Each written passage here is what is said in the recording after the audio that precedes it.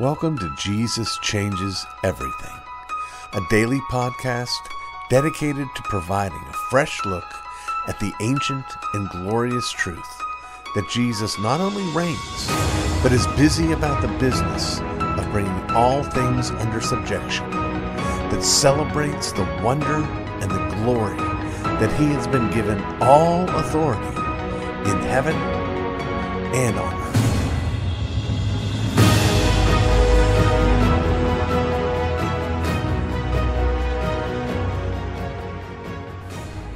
Before there was iTunes or streaming, before there was CDs, before there was cassettes,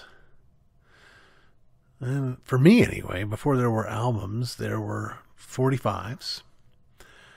When I was a kid growing up, I had a little portable carry-around record player. It wasn't the same sturdy one they used to have at the schools, but it was a portable one, and I got records from time to time. I would go down to the G.C. Murphy store in Ligonier and flip through the 45s and collect some of them, and I had my favorites that I liked a lot, but most of my taking in of music happened via the radio.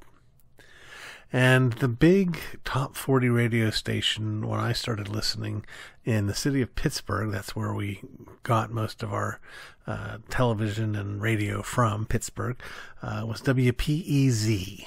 WPEZ, which I think was 94.5 or 94.3 on the dial, was top 40 station that played the music that I was listening to when I was in late grade school and I guess early middle school or early junior high. I developed a taste for more album-oriented rock pretty young because I had an older sibling that sort of pushed me in that direction. But in the 70s, there was just quite a variety of different styles of music that you would hear on top 40 radio. But what I wanted to mention today is sort of a further outgrowth of something we talked about last time on That 70s Kid, the proliferation of kung fu through various and sundry media. And one of those mediums was the that song, Everyone Was Kung Fu Fighting, and I called it a novelty song, and I mentioned, boy, there were a lot of novelty songs back in the 70s. They don't do that so much anymore. And not only were there novelty songs, but on the top 40 stations, it wasn't that unusual for them to do little comedy bits off of comedy albums. You could hear a little Cheech and Chong thing, or even a Steve Martin stand-up deal. Now, some, of course, had both stand-up and novelty songs. It's one of the big hits of the 70s was Steve Martin's song King Tut. But there were so many of them, and the king of these was Ray Stevens, who did The Streak. He was a little bit more of a country kind of cat. And this might have been late 60s when Monster Mash came out. But there was Disco Duck. There was Convoy. I'm not sure how many more I can think of, but there were more. And it was like, I don't know, just like a little taste of, in the 70s, a little taste of going back into the 40s, in the sense that the radio wasn't just for music. But in the 70s, that's really all it was. There might be on the AM dial a news station in town, and for Pittsburgh that would be KDKA, which was the first commercial radio station in the country.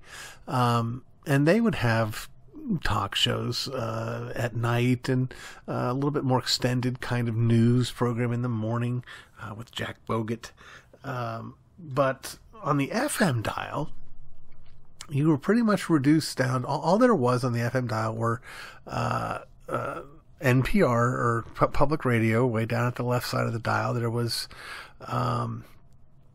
top 40 stations. There was album rock stations. There was maybe a couple country stations, and then a slew of easy listening. And by easy listening, I don't mean Olivia Newton-John, I mean Muzak.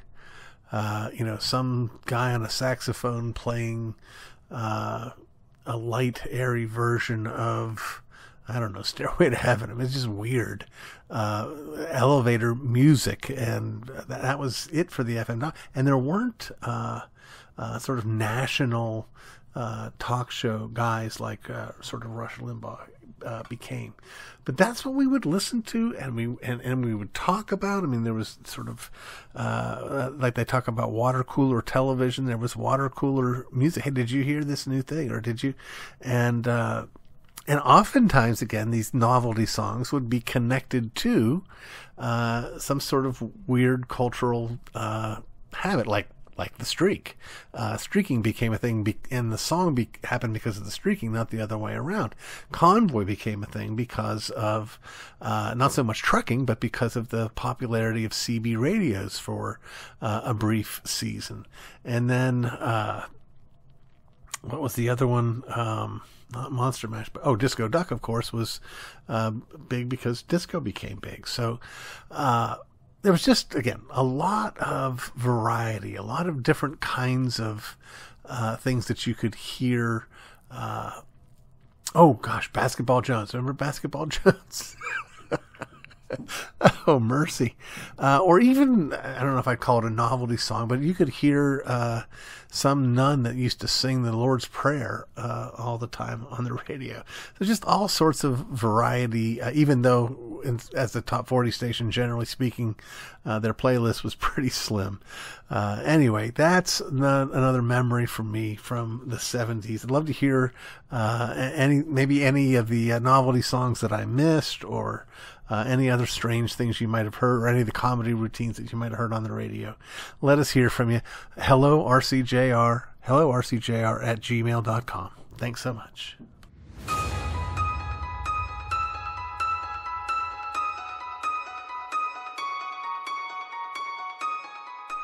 Though I didn't think such was possible, my esteem for both my father and the Bible took a rather sudden spike.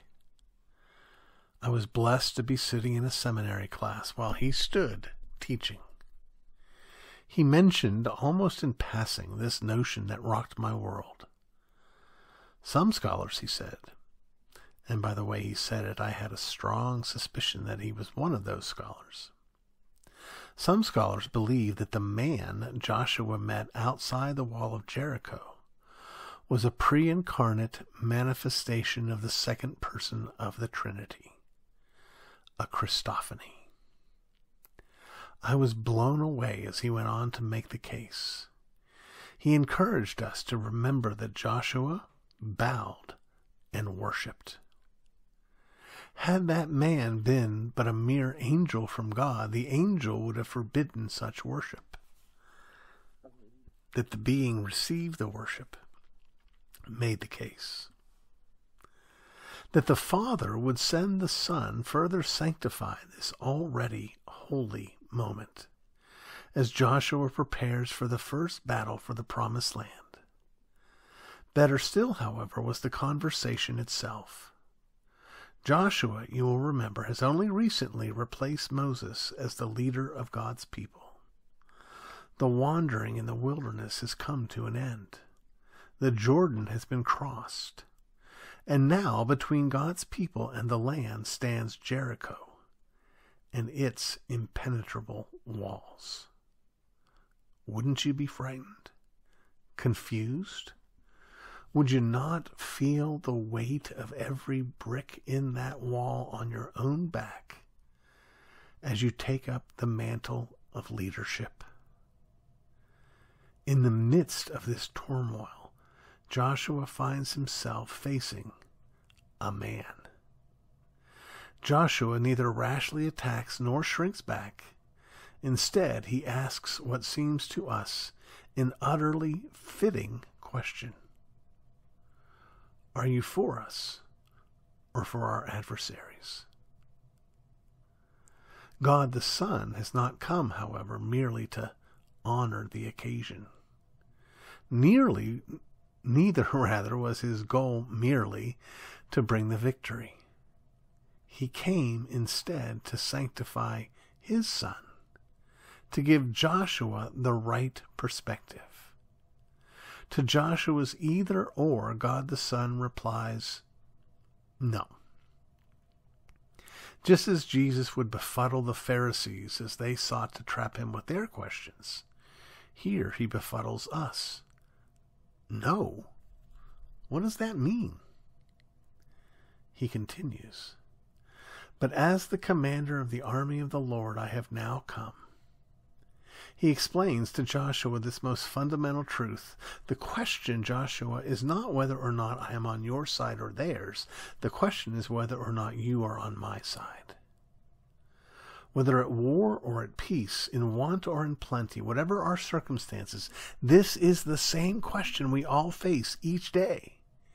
Indeed, when Jesus spoke from the mount, he made much the same point. He did so because we, like Joshua, need to learn the same point. Like Joshua before us, we look at our obstacles in fear and confusion. Will we be able to win this struggle at work? Will we be able to tame this challenge in our homes? Will we be able to overcome this obstacle in our church? And in our prayer lives, as we meet with our Father through God the Son, we ask, sometimes in hope, other times in despair, if he is with us, if he will come to our aid and win the battle for us, and in his grace and terrible sovereign power and authority, he tells us no. God is not a witness to history, choosing sides and cheering his favorites on. God is Lord of history, moving history forward as what it is, his story. God's grace to us isn't that he sides with us, but that he has put enmity in our hearts against the serpent and his seed. God's grace isn't that he fights for us, but that he, by the power of the Holy Spirit, gives us life so that we might fight for him. When Jesus tells us to stop worrying about what we'll eat and what we'll wear, reminding us that the Gentiles worry about such things, he naturally reasons in the same manner. His message isn't, oh, don't sweat it. God is for you. He'll come to your aid to make sure you get what you want. God is on your side. Instead, the command is not to worry about these things, our own interests and agendas, because we're called to passionately pursue the interests and agenda of the kingdom of God. He tells us, no, but seek first the kingdom of God and his righteousness. The truth, the wisdom, the word, he does not change, and neither does his message to us. What he spoke to Joshua, he speaks to us. Christ speaks the same message in both the Old and New Testaments because he's speaking to the same people, those who by faith are his. That he is the captain of the army of the Lord is grace to Joshua and grace to us, because by the same grace we are made soldiers in that army. That same grace in turn is what ensures the victory. He is our captain. He, not Joshua, brings down the walls of Jericho. He, not Joshua, brings his people into the land of promise. He, not Joshua, storms the very gate of hell. He, not Joshua, takes captivity captive. He, not Joshua, is Lord of lords and King of kings. And we, because he loves us, march in the victory parade with him. You've been listening to the Jesus Changes Everything podcast, a production of Dunamis Fellowship, the teaching outreach of Dr. R.C. Sproul Jr. If you've enjoyed this podcast, we encourage you to subscribe, which you can do at all the usual outlets, to tell your friends, and to spread the word. To learn more about the work of Dunamis Fellowship, please visit rcsproulJR.com. And join us next time on Jesus Changes Everything.